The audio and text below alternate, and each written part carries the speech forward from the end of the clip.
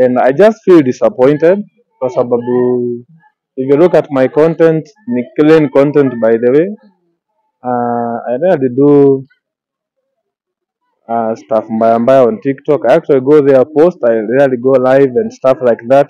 So I don't really know the reason why the account has been banned. I'm following to know, and kama haitarudi, we will start over again. We have the fan base. Najua mafans wangu wako hapo, so we will start over again.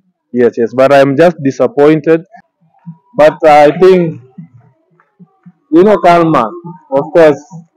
But I have nothing against them. Maybe they have their reasons why they are doing that. Yeah. So sidhani niko na issue na wao. Labda ni mtu mahali ako na grudge na mimi na asemi. Yes. Mji wako ulisema ulichukua na 9 million. So alikuwa anauliza kama unaweza chukua na 12 million umwachie.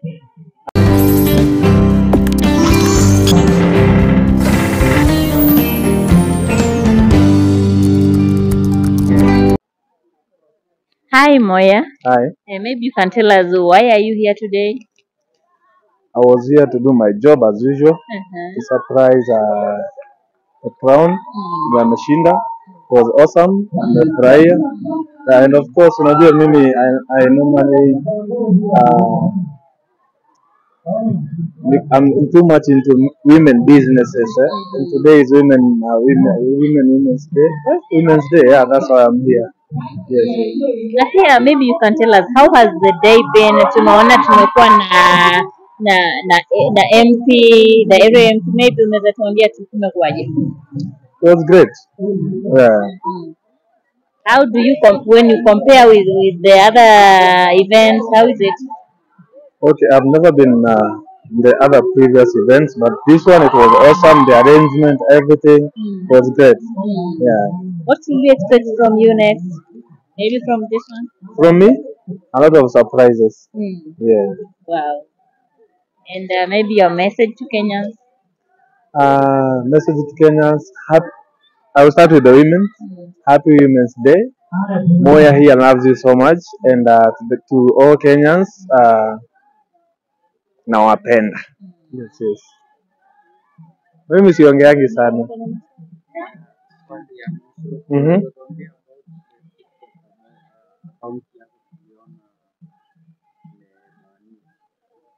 Yeah, I think it was banned, but at the moment there's nothing much I can say about it because my team is working on it on how we can get the account back.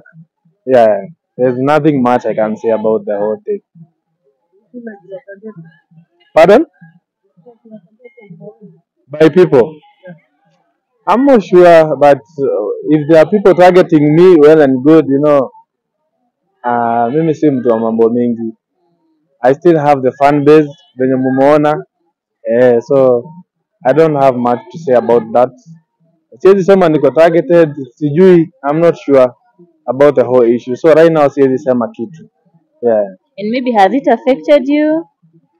I think of course if you lose account like that and you're gonna following hivyo, and I just feel disappointed kwa sababu if you look at my content, ni clean content by the way. I rarely do stuff mbaya on TikTok. I actually go there, post. I rarely go live and stuff like that.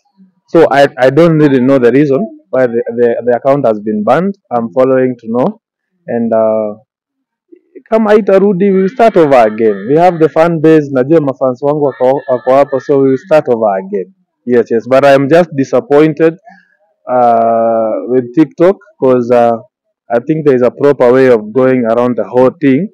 You're banning and everything. Since I'm the most followed TikToker, like ukiona hata wa TikTokers wengine they will feel like kumbe hii kitu you can just go gain followers, ukishafika hapo kileleni then you are brought down again. So but I don't have much to say about it right now. I just feel disappointed. And maybe do you think TikTok should have a better way of doing this? Maybe if you are not doing the right content, they should have a better way rather than just pulling down your account like that. Yeah, because also getting the account ni kazi. So I feel like they should at least come up with a strategy. Maybe when they are banning your account, they have to go to your email, talk to you, tell you this and stuff like that. Yeah, kitu kaa hiyo, like they should have a strategy before they do something. At least they notify you. But for me, actually, to be honest, I never saw my account has never gotten any warning. I have never. I don't think I've violated. And if I have, I think me minor too. So I don't know what happened. Right now, I have no idea.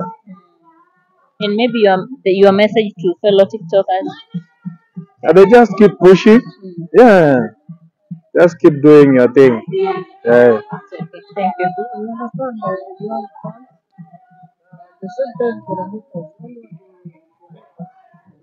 To my haters, I still love them because they keep me going. By the way, hao ndio wanakuweka on the check. Sometimes they go way too far, but I still love them. To my fans as well, nawapenda pia. Yes. Kama ni watu walienda wakaripoti, I have nothing much I can say to them. But I think karma, of course. But I have nothing against them. Maybe they have their reasons why they are doing that. Yeah. So sidhani niko na issue na wao. Labda ni mtu mahali ako na grudge na mimi na asemi. Yes. Na watu unaweza uliza leo Moya amevalishwa na nani?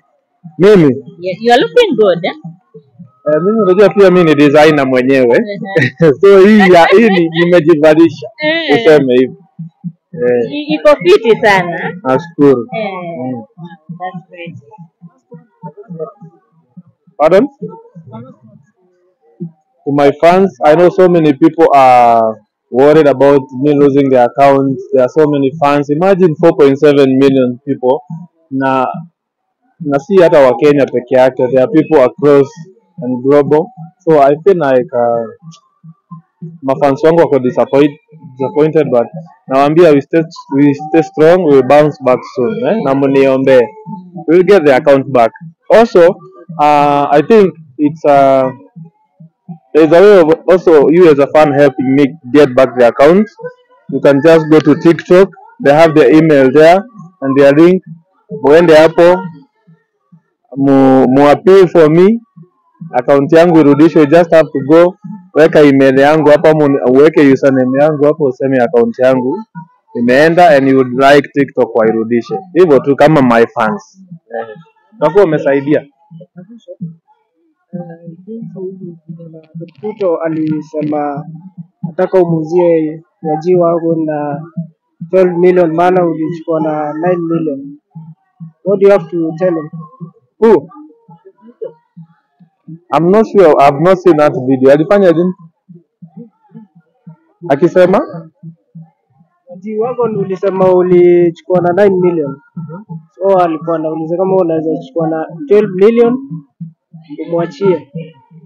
Tell him to talk to me direct. He has my number. Hivyo. Thank you for your time. Okay.